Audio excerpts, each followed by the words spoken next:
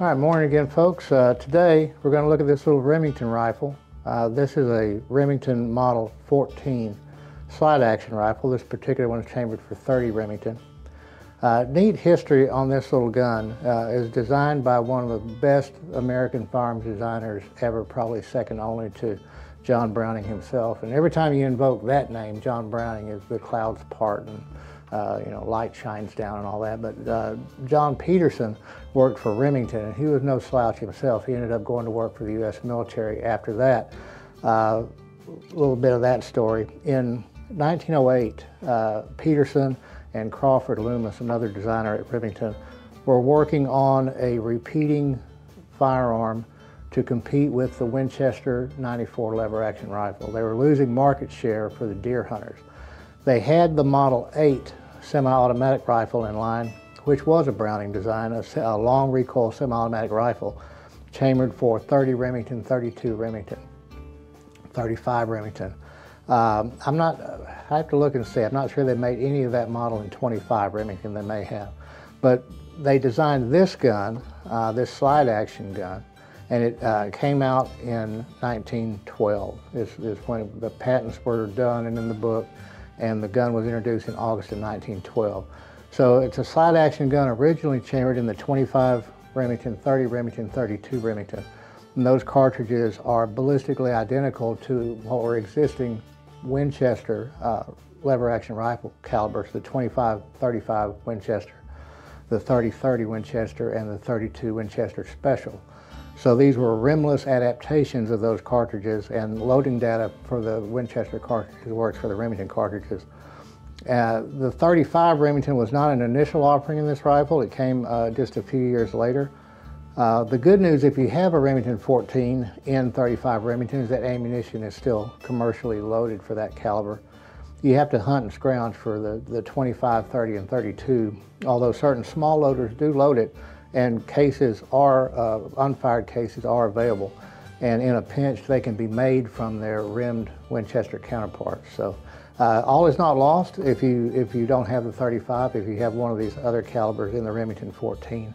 It's just a little bit more difficult. So let's talk about the rifle itself. The Remington 14 22-inch round barrel.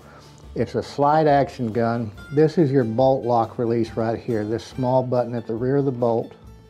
So pushing that in allows you to pull the bolt back, and we can see that the rifle is clear. So if you notice, when I slid the forearm back, the entire magazine tube came back with it. As far as I know, it's the only slide action repeater that does that, period, regardless of which it is. So that's rather unique. And if you notice these spiral features here on the tube, the purpose for that, and this was a little forward thinking on Peterson's part, was so that when the rifle is loaded, and it's loaded through this gate here, when the rifle is loaded, the bullet point does not come up hard against the primer of the round in front of it in the magazine tube. So the thought being that during recoil, potentially the point of a Spitzer bullet or a pointed bullet could detonate the primer of the cartridge in front of it and obviously cause big problems in the front of the rifle. Now, that being said, I don't think I've ever seen any factory loaded 30-30, 30 Remington, 35 Remington, any of that had a pointed bullet from the factory. So it was a bit of a moot point, I guess, but it did allow for a little bit of extra ballistic advantage for folks that were able to load Spitzer bullets in these rifles. So that said, we have the 22-inch barrel. Notice we talked before when we talked about L.C. Smith and the reblued barrels. These guns were all rust blued. They were made from 1914 to 1934. So this particular model lasted 20 years and was replaced in line by the Model 141. The 141 was mechanically identical, different sights, different stock dimensions. It didn't have as much drop at the toe and the heel, so it was a little bit straighter, a little bit taller sight, but mechanically identical. There was also a Model 14.5. The 14.5 was the same rifle, scaled down slightly to accommodate the 3840 Winchester cartridge and the 4440 Winchester cartridge. So it was a direct competitor, if you will, to the 1892 Winchester, which was their lever gun shooting those calibers at the time. So 75,000-ish of these guns were made. The 141 came about, and it lasted from 34 until about 1950, when Remington was not yet done with pump-action rifle production. The Model 760 Game Master came out at the time. Completely different rifle, box-fed, was able to handle higher pressure, so you see that gun in 270 Winchester, 30-06, 243, those kind of cartridges that were not adaptable to this rifle whatsoever. So we talked about the rust blue, and when we think about the rust blue, this is original. This is the original finish on this gun. Obviously, you know, it's this particular rifle was made in 1914. So we're 109 years old with this gun. So it does have some wear, but it's actually a decent specimen given the age. I haven't pulled this off yet, so I'm not sure what it looks like under here. There should be a hard composite butt plate, but at some point we'll see. But it looks like it's been on there for a minute, so I don't know how anxious I am to necessarily take that off. One thing that I would like to show on these guns, on the 14s and the 141s, Remington inset a case head into the side of the receiver with the caliber designation on it, which was just a pretty cool feature.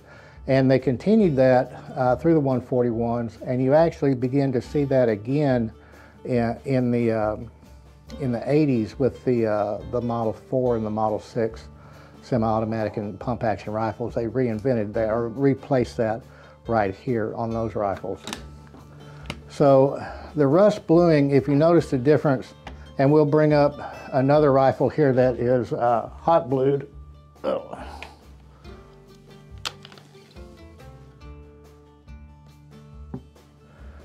This rifle is traditional modern, is probably a better word, modern hot salt bluing on this rifle. So if you notice, there's a significant color difference. This is more of a charcoal black. This is more of an ink black. That's probably the best way that I know how to describe it. But the finish application is different. Rust bluing is several applications. The gun's allowed to rust and then boiled and then carded and rusted and then boiled and carded until you get the right depth of finish. This is a single application in a heated tank of caustic salts that gives you this finish on this rifle. So two different applications give you two different colors, two different quality, I guess, if you want to say, of the finish, but they're easily discernible between the two as to which is which. Now, the reason that becomes important is when you're evaluating one of these older rifles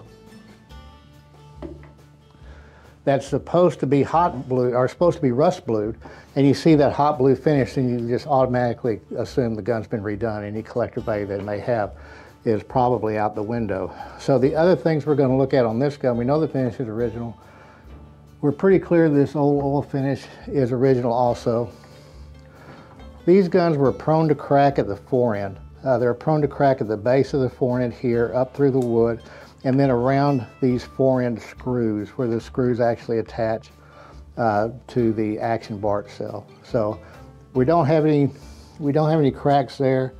We've got one little tight crack up here at the front. It's probably not hurting anything, so we're probably okay with that. Other than that, just a general overall appearance looking for rust.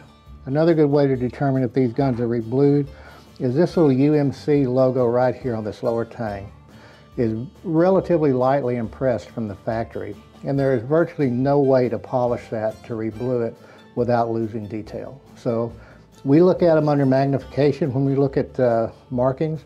We look at this marking particularly. We'll look at the serial number. We'll look at pinholes or screw holes. Here they should have sharp edges and not dished edges, which are all indications of polishing. This screw here, by the way, on the 14 is a takedown screw. Undoing this screw, backing it out, the stock and the trigger unit separates from the barrel and receiver unit, much like the Remington Model 12 or 121 slide action 22 rifles. So they're really nice rifles. The barrel legend on this one, collectors recognize, I think, 6 or 7 different issues of this gun with minor mechanical changes, such as The drill and tap for the tang sight came about in 1914, so this will be the first year that that happened. Then there's variations in this barrel marking here on top of the barrel. But if you remember the Remington Society of America, excellent articles in their journals about the Remington 14 rifle. I strongly suggest, if you're interested in the older Remington stuff, that you join that organization. It's excellent, a lot of good information there, even on Model 700s and 870s and 1100s and all those more modern Remingtons, but also these guys as well. So wealth of information there about it. So this again, Remington Model 14, second year gun made in 1914 in caliber 30 Remington. A little bit difficult to find ammunition for it, but not impossible. But it would be a slick little shooter. There's no reason it wouldn't shoot today. No reason it wouldn't be a great white-tailed deer cartridge today. Thanks for watching. We'll catch you next time.